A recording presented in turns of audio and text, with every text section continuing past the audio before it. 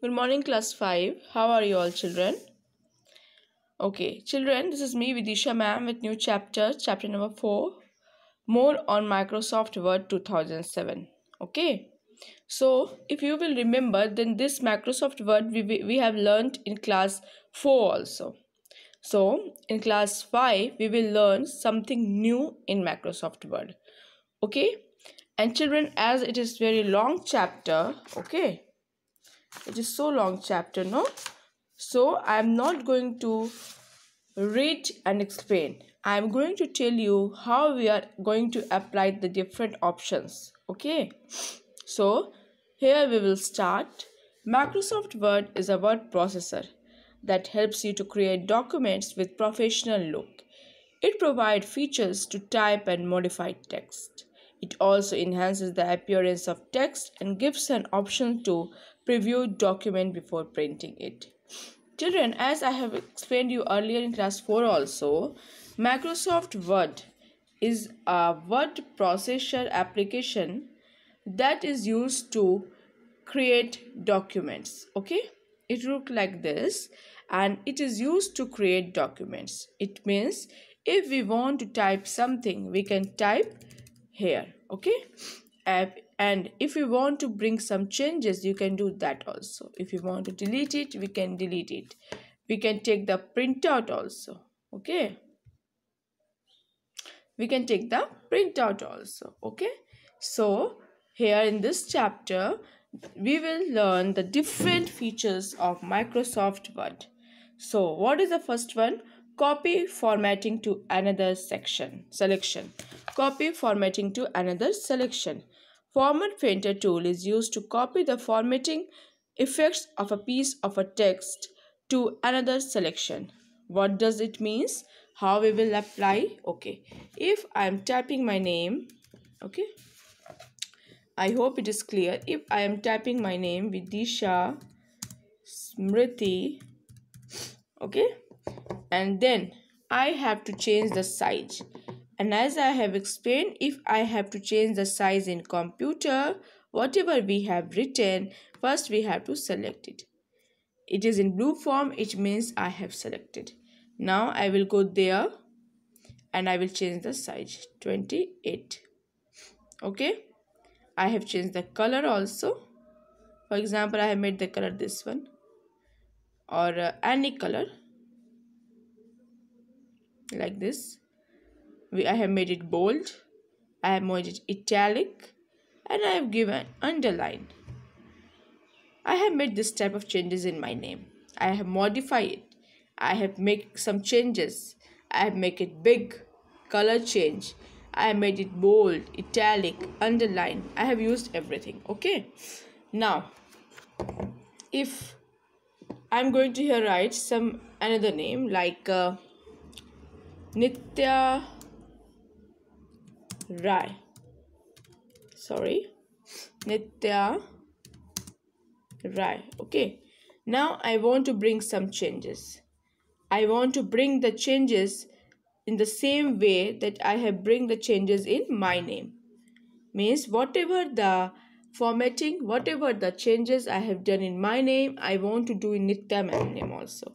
So what we will do, first we will select, then we'll do Format Painter. What we'll do? Format Painter. Then we'll bring the here, then we will see. The same it looks, no?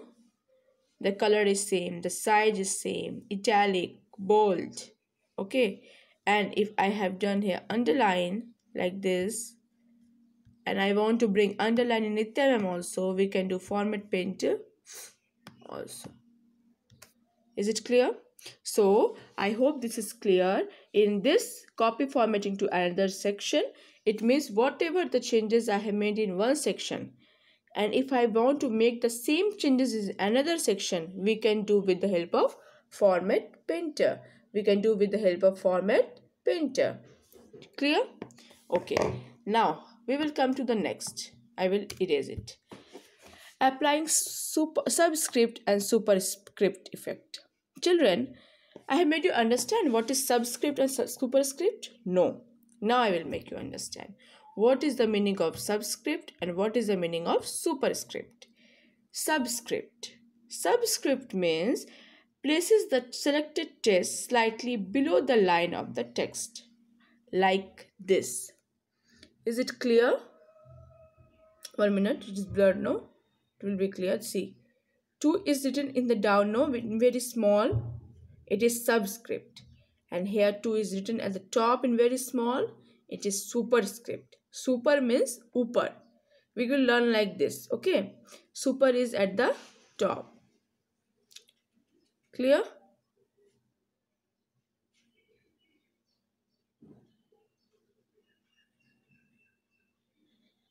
Is it clear now? It is subscript and it is superscript. It is subscript and it is superscript. So, how we will do? For example, if I will write A2 plus B2 is equal to bracket A plus B bracket close 2. Now, I want to do superscript. So, what I have to do? I have to select 2. Then I will do this one. Understand which one? Superscript. You will find that 2 will become small and it will slightly come at the just above the text. Then B2. Again we'll do this. Then again this one. Select and then do this. This is superscript. This is superscript. Now we'll do subscript. I want to bring this text slightly below. Subscript brings the text or number slightly below the text and superscript brings above the text. In this I have applied superscript and it has came here, okay? So we'll do 2. Again we will select only 2. We will do this one and you will see that 2 has come down. This is subscript. Understand? Subscript brings the text or number slightly below and superscript brings the text or slightly above. Is it clear, children? I hope it is clear. Clear? So, format painter is clear and superscript and subscript is clear. Now will come the finding the text. We will come to page number 37, finding the text. To find a particular word or phrase in the current document, follow these steps. Okay, it means if you have written a big paragraph in your document and you want to find the particular word, how you will find out? Like if I have written something like this, as if I will type something, take lots of time, okay? I have written like U-O-U-T-Y, anything, okay? Now I want to search O. What I want to search? O. I will do Control plus F means find. Control plus F means find. And here is another. We can do with the help of this also. Home. We will go in home. Then we will find here find. Find. Okay. Now I want to find O. See, highlighted, no? Means the document has searched O. Now I want to find I. Enter. I. Now I want to find, T. Clear? Now I want to find U. Clear? So what does the find option help? Find option help us to just find the words in our document. Now, next is replacing the text. How we will replace the text? Now, here is replace. If I want to replace U with X, replace all. You will see. First look at that text. Wherever the U has written, it will be replaced by X. Replace all. What will you do? Replace all. Okay. we will not find any U. We will not find any U. Clear? Now again, I am showing you replace. I want to replace X with O. No, X with P. Okay. I want to replace all. Okay. You will find P. Children, it is clear? Is it clear? Okay. Again, I am explaining you what I have teach you in page number 36 and 37. In page number 36, we have seen format painter. Format painter means whatever changes if I have made to any text, and if you want to make the same changes to another text, we use format painter. Okay. Subscript. What is subscript? This is the symbol of subscript, where to or anything will come down below the text, and superscript will bring above the text. Find means to find any options and just make it highlighted, and replace means to replace that particular word or thing with another word. Understand? I hope you have understand. If you have any type of problem, you can freely contact me. Okay, now we'll come to page number 38. Page formatting, creating header and footer. Two new words. What is the word? Header and footer. Okay, now it is very clear from the word header means head. Okay, and footer means foot. If this is my page, then at the top of the document is header and at the bottom of the document is footer. Okay, like the way your book is. Okay, when you open your book, at the very top, the heading of the chapter is written. It is header, where we put the heading, and where the page number is present, we call that footer. Where the page number is present, we call that footer. Clear? Where the heading is present, we call that header, and where the page number, the bottom of the document, we call that footer, like the way our book is. Now, how we have to apply header and footer? How we have to apply header and footer? We will go in insert. We will go in insert tab.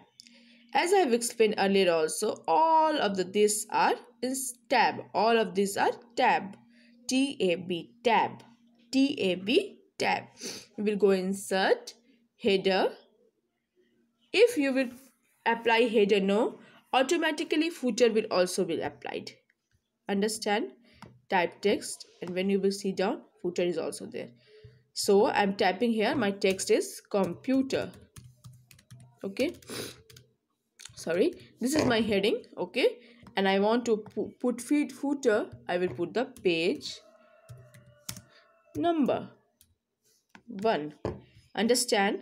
So, in a document, header is the heading of the document and footer is where we put page number and all. Clear? Is it clear? Yes. It is very important information on the top and the bottom of the every page respectively. Understand? Header and footer, children? Okay. We can remove also. How we will remove? Go from where we have insert. From insert, header, remove header, and we can do this. Removed.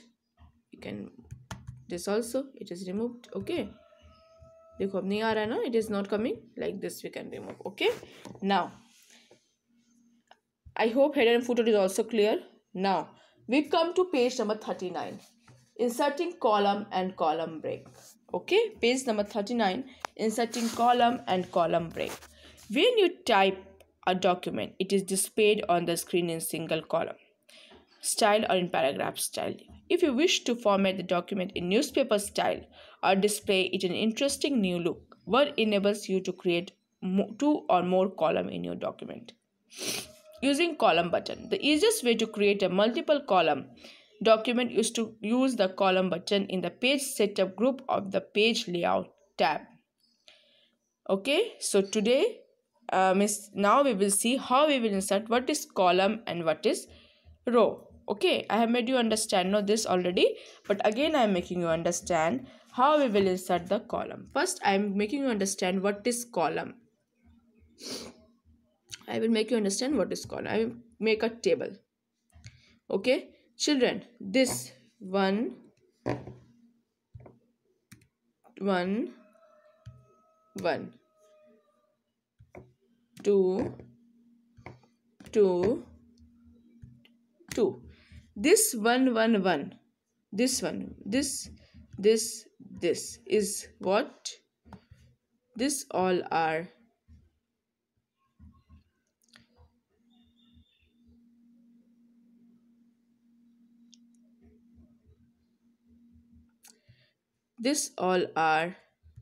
what? This all are row, and this 1, 2, this one column, this one column, this one column. These are row. 1, 1, 1, 2, 2, 2 is row. 1, 2, 1, 2, 1, 2 is column. Understand? I hope you understand. Okay, now we'll insert column and column break. To insert column break, for example, I have written something here. Okay, now I want to insert column break. We will go in page layout tab, column. For example, 2 parts I want to distribute 2. You see, now whatever I will write now, it will go down. It will not go there. If I want to write here, no. If I want to write here, I will go down. Whatever I am writing, no.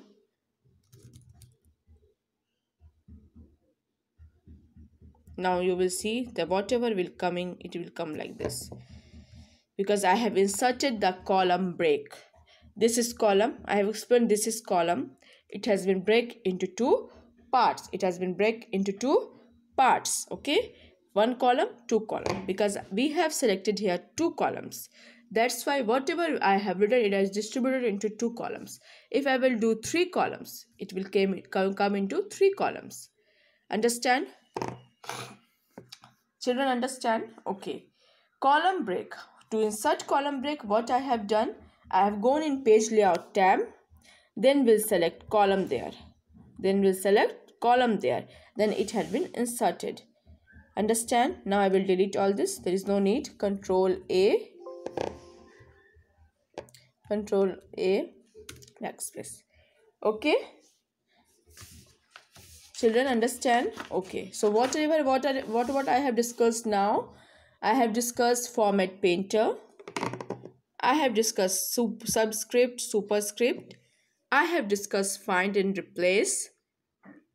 Then I have discussed header and footer. And then column break. Okay.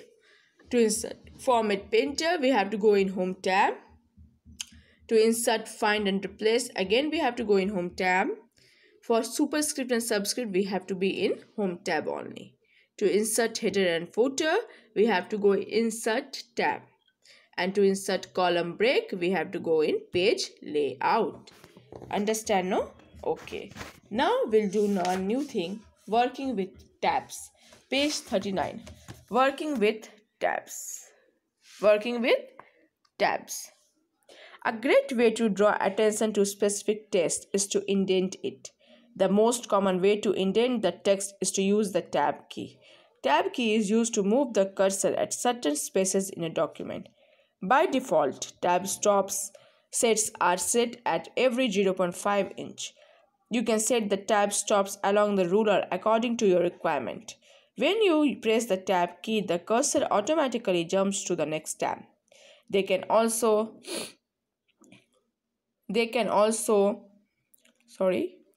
Tabs can also be created using leaders line. Leaders insert dots or dashes in the space leading up to the tab stop. Okay. As children, whenever we want to,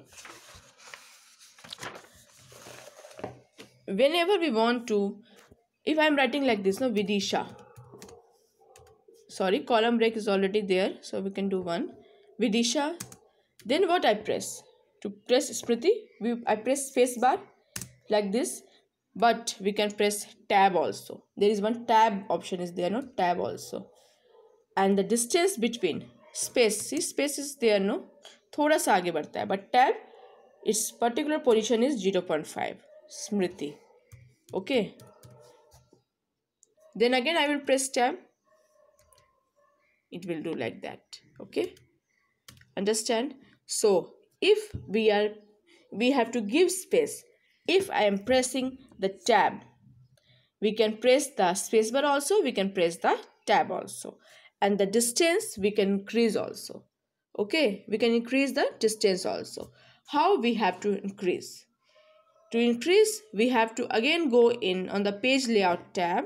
Okay, then we'll select the paragraph dialog box and click on the tabs button. Okay, clicks on the this is indent. This is indent. From here we can set the tab position. From here we can set the tab. You can go here. Then tabs, there are no tabs. We can set the position. I will give position as 3 inch. Okay. Then now if I will press tab. See, it will go now like this. So how we will do? Again I am showing to change the tab position. We will go in the page layout tab, paragraph group. We will press here. Then tab is here. We can do the changes. We can do the changes. Understand? Okay, children. I hope you understand. We can change the tab position. Now, next, indenting text. To indenting the text, we can also go in page layout. Indent is here, no? Indent. You are getting indent.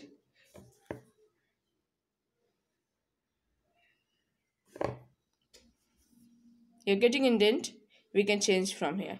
Indenting feature is used to move the complete paragraph or the first line to a specific number of places from the left or right margin. Means in this is left margin and this is right margin. With the help of this, we can change the margin. You can see one Dumbo is moving. No? Understand? Like this, we can change the indent. Clear? Whatever I will write, it will write from here. If I will increase more, decrease, it will go like this. And if I will increase, it will go like this. Moving, no? This is indenting. We can change the particular location of the place by the specific number of inches or centimeter. Understand? So, to change the tab position and to change the page layout, we have to go in page layout tab, a paragraph group, and then from here we can change. Is it clear? Okay. Now we'll come to setting margins. Page number 41, setting margins. To set the margin. To set the margin. To set the margin, we have to go in page layout tab. Margins is here. You are getting no margins. Then we'll select and then we'll do the changes. Custom margins. And from here we can change top, bottom, left, right, and then we'll press OK.